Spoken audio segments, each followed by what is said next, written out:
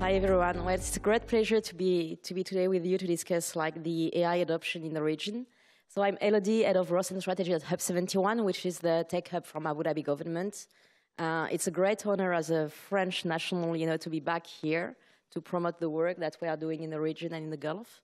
And the point of today will be to give you more insights, on how advanced is the Gulf, especially the UAE and Saudi Arabia, on first, of course, the creation, of IP around AI, but also the deployment and adoption of these new technologies, and especially how we can leverage, and this great enabler to create a new type of economies and being able to diversify our economy away from oil and gas. So I think it would be great to have an introduction of our dear panelist, Marwa. Hello. Okay. Hi, everyone. Thank you for the invite, first of all. So I am Marwa Al-Mansouri, a board member in Abu Dhabi Chamber of Commerce and Abu Dhabi Businesswomen Council. So we are the face and the voice of the private sector in Abu Dhabi. And other thing that I do is I lead the digital transformation in Siemens Advanta. So we work in different projects, especially in the Middle East. Thank you. Yeah, good morning, everyone. Ahmed Al-Ghamdi, I'm the CEO and founder of Artificial Intelligence Global Company in Saudi Arabia. We focus on deployment, on integration of digital technologies, AI-based solutions to the industrial sectors, smart city sector as well. And before starting the company, I used to work for Saudi Aramco for more than 28 years, leading also the start and the strategy roadmap development of their digital transformation program. Thank you. Hi, I'm Valérie Rollet. Like Elodie, I'm a French national, but I think you heard it from my accent. I've been in the Middle East since 2006, and more recently I am in charge of the Sorbonne Center for Artificial Intelligence. Sorbonne as a campus in Abu Dhabi since 2006, and recently we have set up this entity that is basically an entity to bridge the gap between academia and the private sectors. So we built this Center of Excellence for Artificial Intelligence, like mirroring the entities that does exist in Paris. Hello, Youssef Khalili. I'm the Chief Commercial Officer of Autonomous NEOM. I'm the President of Professional Services. Autonomous NEOM is a wholly owned company by NEOM. NEOM is a giga city in Saudi Arabia that's known for its becoming the future of everything around innovation, the future of how we live, work, and play. Autonomous is the IT and digital arm of NEOM, where we imagine, design, build, and operate all those experiences around AI, digital twins, metaverse, extended reality, generative AI, and other things. Our focus is serving NEOM, but now as a company, we are serving also the kingdom and beyond. And I'm happy to be here with you. Jean-Baptiste Fantin. I'm the CEO of Nukai, which is a startup company that we launched in 2018. We have the very modest goal of creating a next generation AI, more collaborative and explainable and data efficient. And we are 22 now. We are based in Paris. We have set up base in Singapore very recently, and maybe in GCC in the years to come. Yeah. So as you can see, we have a very diverse panel, and it will be very interesting, to have like the vision coming from different angles, from university R&D labs, from the government, of course, from the private sectors, entrepreneurs. So I think my first question will be for you, Marwa. It would be very interesting, like we especially a couple of years ago, when AI was not at that stage, thanks to generative AI, of that mass deployment, a lot of people were wondering about the impact, especially on the position of women in the society. So how do you see, that AI is impacting businesses in the UAE, and especially the one like owned by women? Sure. So if I can just structure the question in a way, in my opinion, artificial intelligence is such a heavy word, right? So what is artificial intelligence, in my opinion? Artificial is something that is predicted. something that is not real, or depends on your understanding, or depends on the case. And intelligence is knowledge, it's expertise. So if you make it very simple, it's basically predicted knowledge, right? So moving forward in regards of this word, everybody used to fear of this is a new industry, we have international expertise who are better than us, especially in the UAE. So the UAE decided to launch the first UAE national agenda for strategy for AI. We have the first minister of AI in 2018. The next step was creating the first artificial intelligence office.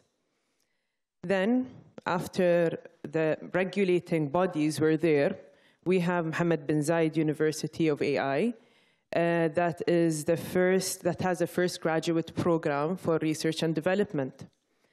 And as women here, we feel safe to go into this business. We have a solid and stable ground. And this is the reason why almost 67% of women graduates this year reached 77% of women graduates are in STEM education. 56% growth in women implementing mergers and acquisition in their growth strategy in digital transformation. So it's not that the whole impact is not negative. The whole impact is we need a solid ground to prove ourselves. And this is what our leadership has done. And this is why, anybody could take risks, but we have a safe ground to do it. So definitely I will echo what Marwa is saying. Sometimes people have a lot of bias, regarding the Middle East. And we can see especially that in our ecosystem, our tech ecosystem, more than 25% of the founders are female. So there is a huge female scene of entrepreneurs in the Middle East, which is growing. And it's true that it's very interesting to see how the different governments, have been able to put a very safe framework to support that growth. Yeah, I just want to add on similar numbers. I mean, I was part of I was attending the graduation of the second cohort of MBZ UAI. I was invited to that prestigious event, and 30% on 50 person cohort, 30% are women at a master degree. It's a master of computer vision, machine learning, or NLP. And 30% are actually women. And I think that's a great success. Thank you. Ahmed, can we now move, on the use cases, and especially can you explain us your journey? So you used to be with Saudi Aramco, which is definitely a huge player, a top player, especially regarding, integration, advanced technology. You decided to create your own venture and your own company. So why this move, and which are the use cases that you are currently, deploying in Saudi Arabia? Thank you. Let me start by maybe answering the second question. Why the move to the local market? This is driven by really the focus of Saudi Vision 2030 on digitalization. It was one of the strategic, pillars of Vision 2030 to move into a knowledge, economy, knowledge society, and also a knowledge, based, digital-based nation. The government has, set a very ambitious program to digitalize, the whole nation, starting with the government services. Nowadays, all what we need to do when it comes to government, business processes, they are all, digital-based. I never passed by any government office, maybe over the past 5 years. I can do all my work, from my office, my mobile. The government also started, a major entity called SADAIA, the Saudi, Data and AI Association, and they're driving, really the digitalization at nationwide. And these are all really enablers to promote more local entities that can lead in the digital front and the AI front. In addition to that, there are also experiences that we gained in Saudi Aramco and working for Saudi Aramco, the largest oil and gas company. They were really leader in the digital transformation program. So when we started back in 2016, we developed a strategy company-wide, a roadmap. We have at that time came with a figure of almost $4 billion value return from AI.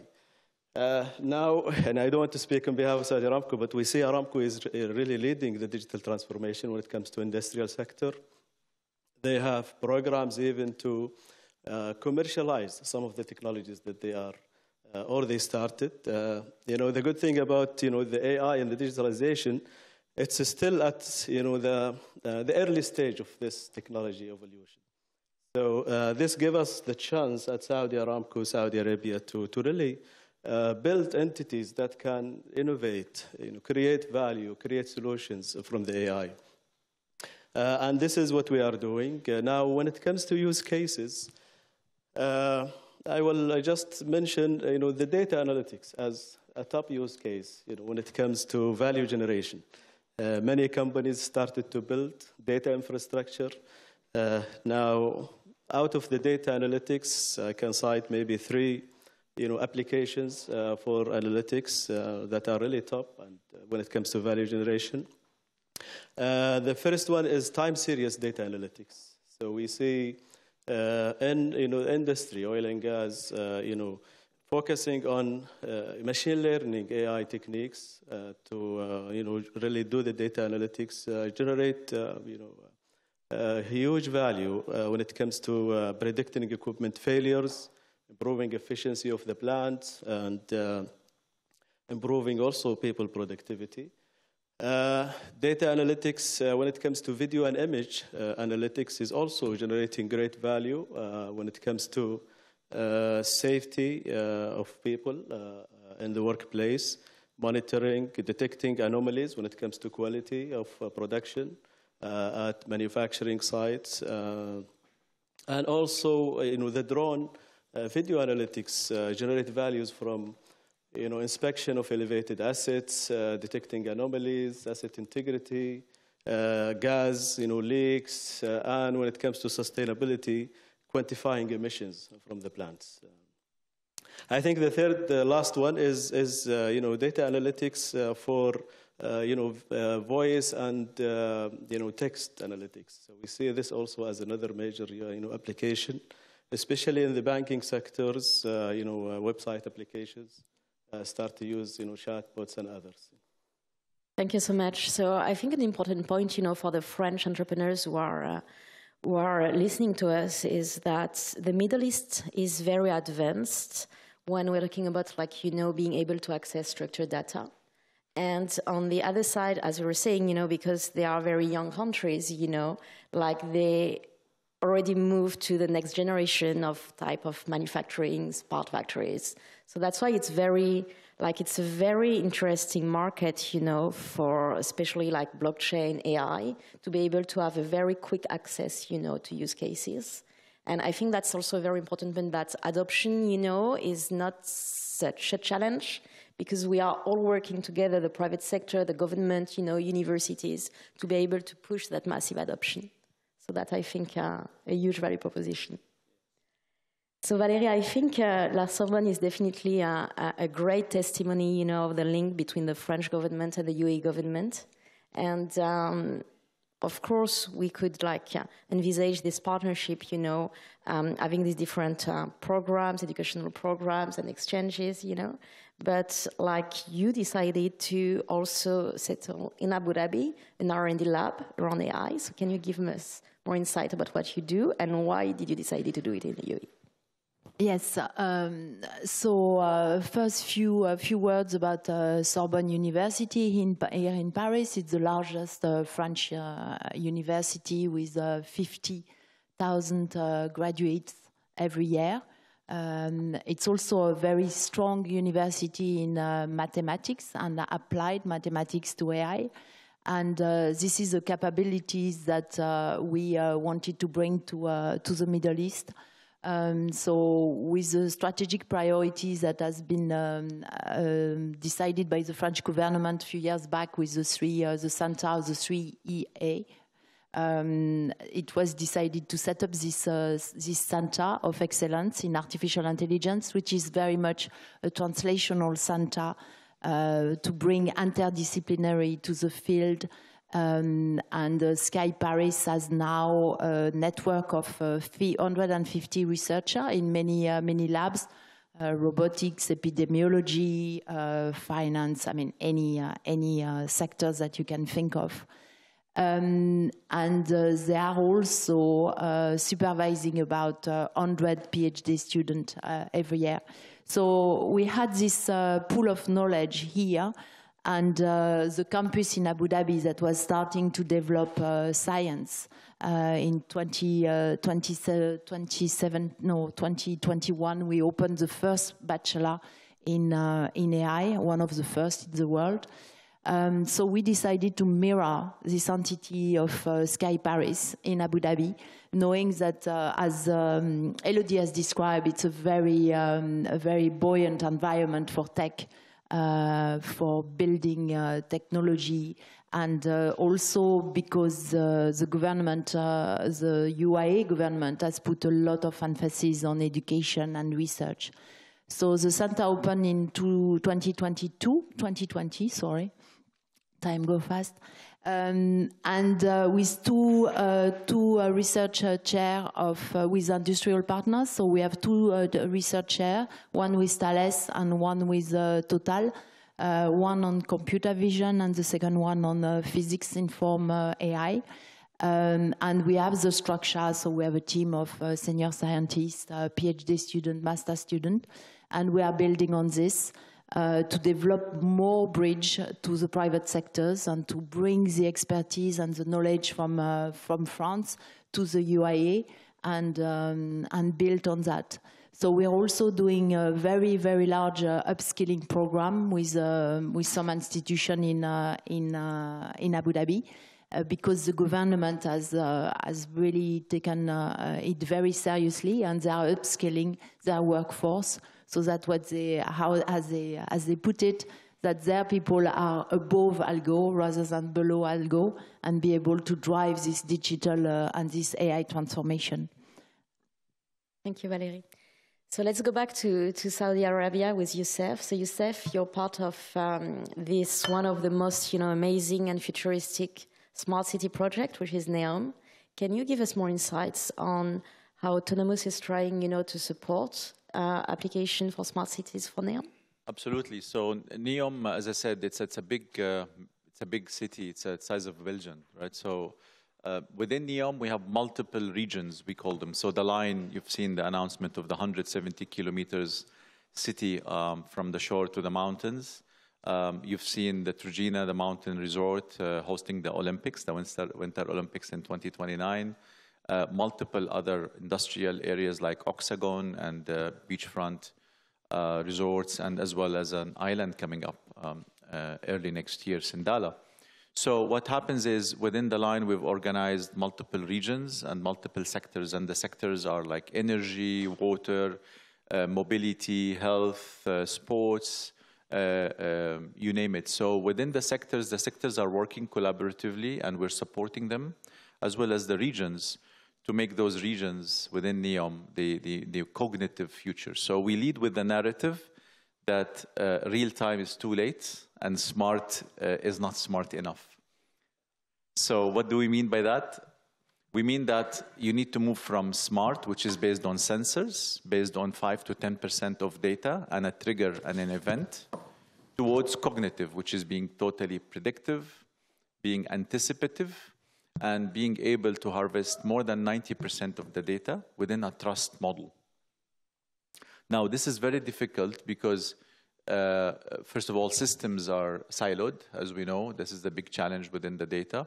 But more importantly, people are afraid to share their data. And there are multiple acts around the world, and in Europe is a very active act around the data and so on. But we also have our own acts and policies within the region and in the kingdom. Now, we realized that to move from smart to cognitive, which is delivering experiences before people expect them, rather than reacting on a certain event, is the way to go. So we've developed this whole notion around the future is cognitive, and that's why we've mobilized multiple strategies and use cases across all our regions and sectors to imagine the future and then design and build and deliver the future.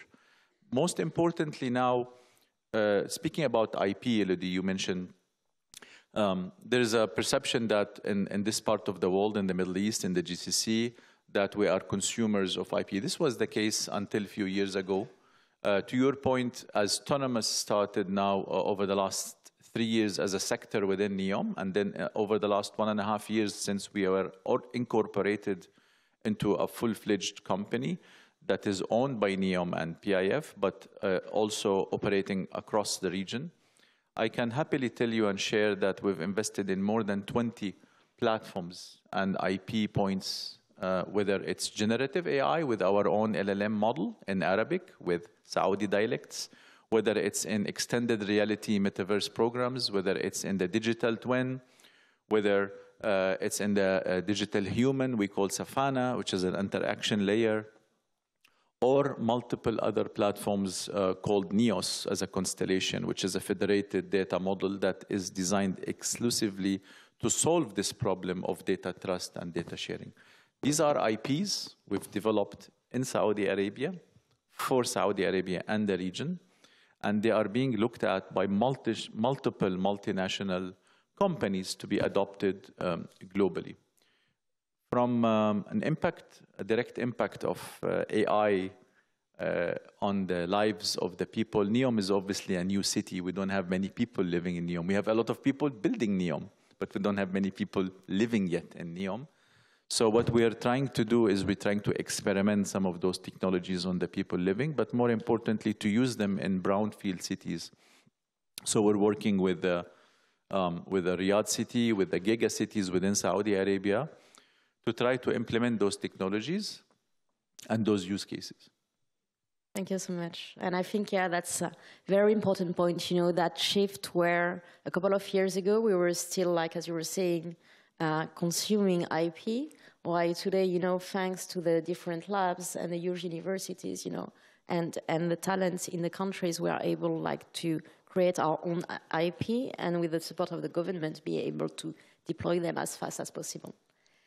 So let's go back to France. Jean-Baptiste, would love to get your vision, you know, on the French side of AI. So you've been for a while supporting the French government, you know, on everything linked to digital affairs, and you decided to launch your own ventures, Nukai.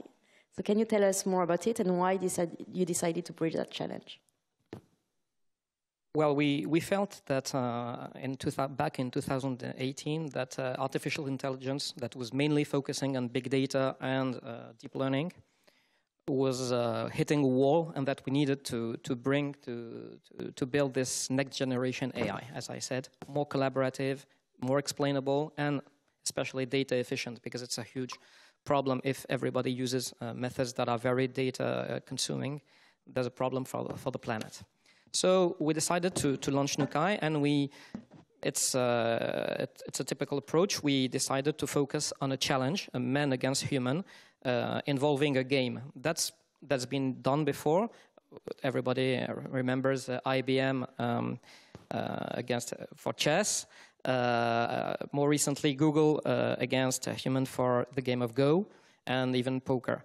And we decided with my co-founder, Véronique, who is a woman, a researcher, and we decided to focus on the game of bridge, not because we are bridge addicts, which is true, but also because the game of bridge was a hidden information game. You don't know, you have a partner, you have opponents. It's very tough, and the machines, the programs were very bad at playing bridge. So we felt it was much more close to the reality, to real life. So let's flash forward. Last year we hit our major milestone because we invited in Paris 8 bridge world champions, and we beat them.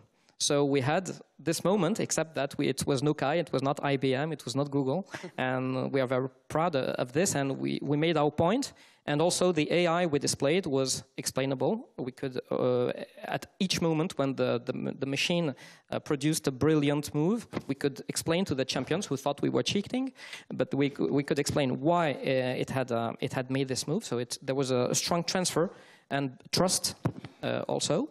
And it was the program we used 200,000 less resources than AlphaGo.